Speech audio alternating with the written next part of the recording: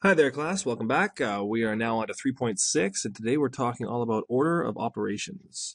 So write your name in the corner and today's date. So when we have a question that has multiple steps or multiple operations in it, we have to know what order we're going to do things in. And so what we say is that when solving equations with multiple operations, we follow the order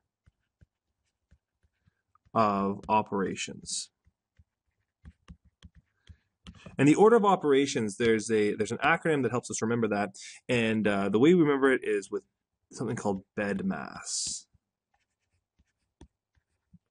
So that's just a little mnemonic device that helps us remember what we're going to do. So you'll remember that bed mass stands for the following. The first is brackets, and then we've got exponents,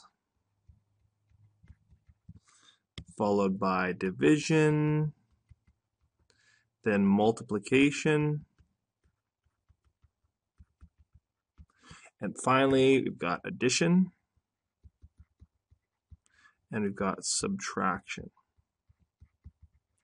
There's just a couple things to keep in mind. The first is that exponents, we don't actually, I'm going to put an asterisk beside this because we don't actually do exponents in Math 7, but you're going to be doing it soon enough, so it's important for you to know kind of where it rests along the line there. And the other thing I just want to make you aware of is that division, these two here, division and multiplication are essentially, they're going to be equal in the sense that we think of division and multiplication as being the same level of importance. So even though D comes before M in bed mass, it's actually sort of a tie. And in that case of a division and multiplication, we actually just go from left to right to follow through.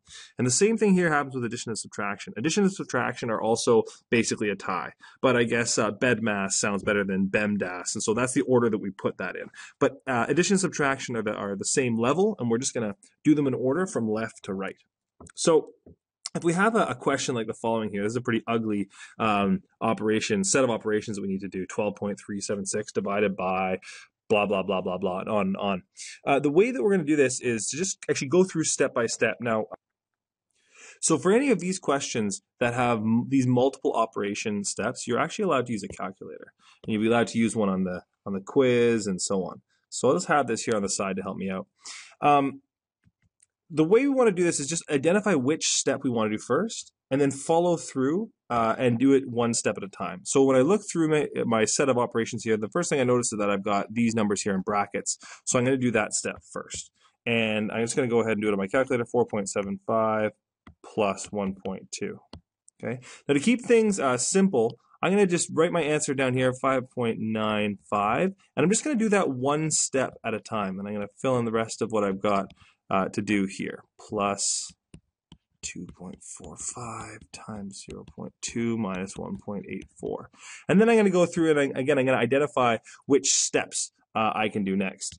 So you'll notice that I've got this one right here. I've got a division that I have to do right here. I've also got a multiplication that I have to do right there. And I'm going to do both of those in my next step. So I've got 12.376 divided by 5.95, and I get 2.08 plus, I'm going to do this step as well, 2.45 times 0.2 is 0.49. And I can't forget that I still got this last one here that I need to do, minus 1.84. Okay, so the next step we're going to do, I've got an addition and I've got a subtraction. And like we said before, they're basically equal. They're at the same level. And so what I'm going to do first is the addition, because I'm going to follow from left to right. So I'm going to read my equation from left to right. And this is the first thing that I ran across. So 2.08 plus 0.49 is 2.57. And I've still got minus 1.84. And then that's the last step that I'm going to do there. 2.57 minus 1.84. My answer is 0.73. All right, that's it for 3.6. Don't forget to do the recap.